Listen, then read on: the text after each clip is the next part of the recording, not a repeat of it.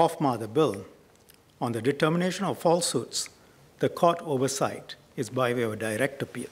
And that was a considered decision by the government. And the process will be made fast and inexpensive for individuals. Other exercise of government powers under the bill, judicial review will be available, as is the law now.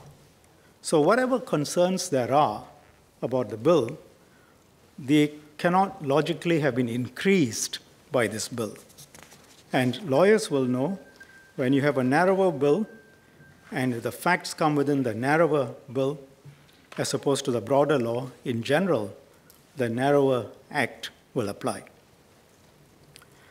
So in fact, that represents a narrowing of the current position. So as members speak, I hope the debate will be based on an understanding of the current position, and I'll do that by putting a series of questions. Does the current law already criminalize transmission of falsehoods? Answer is yes. Does the bill take a narrower position? Answer is yes.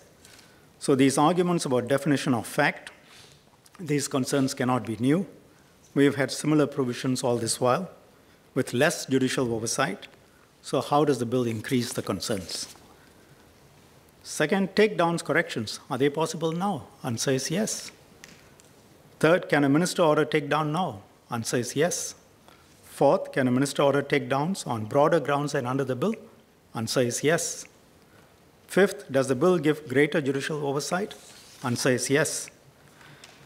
So having said that, members can then ask, if the powers are narrower in essential respects, why is the government introducing this legislation? Why not just rely on existing legislation?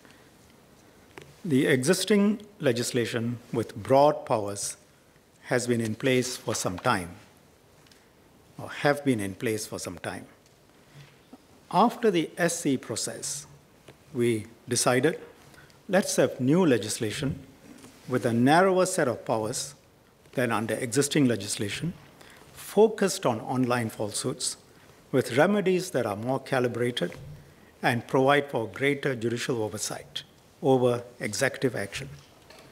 So it's designed specifically for the internet rather than rely on existing legislation, and to deal specifically with online falsehoods rather than the broader areas that are covered under the BA. An alternate approach was entirely possible, which would be to rely on existing legislation with slight tweaks and add subsidiary legislation. If we relied on existing legislation, what we want to achieve under this bill can be achieved as follows. First, rely on the BA, Broadcasting Act, as it is now, for correction directions, takedown directions, general correction directions, and demonetization to some extent. Section 16 of the BA allows IMDA to direct a licensee to take such action with regard to content as it considers necessary to comply with the Act. So that would be the BA. And then you have subsidy legislation under the BA, which can be passed with account restriction directions, declaration of online location, advertising levers. Then you move on to the existing class licensing scheme, can also be amended through subsidy legislation to cover provision of content by individual publishers and clarify that internet intermediaries like Facebook and Google are also covered. So all of this could have been done under subsidy legislation.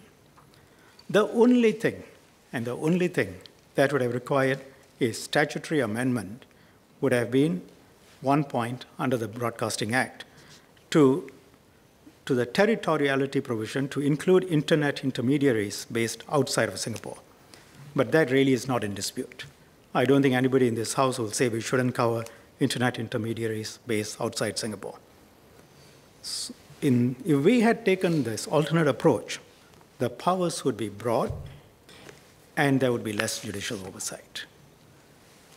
Issues that have been raised, fact versus falsehoods, public interest, ministerial action, there would be no amendments needed for the legislation.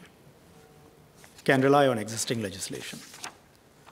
Members can therefore see, if we had relied on existing legislation with appropriate amendments, and if you map that against issues that have been raised in public, fact versus falsehoods, public interest, ministerial action to take down, there would have been no need to amend. If we had taken that approach, the result would have been an instrument with none of the calibration that the bill proposes or the extent of judicial oversight, which is also going to be made speedier under the current proposals. So the BA was essential at its time to achieve the objective of that act. It provides a balanced framework applicable to all forms of broadcast content. The bill, on the other hand, was fashioned to deal specifically with falsehoods that can be spread online with incredible speed in a targeted manner, and to address such falsehoods with speed, with proportionality, and with the courts given greater powers. That is why the bill is preferable.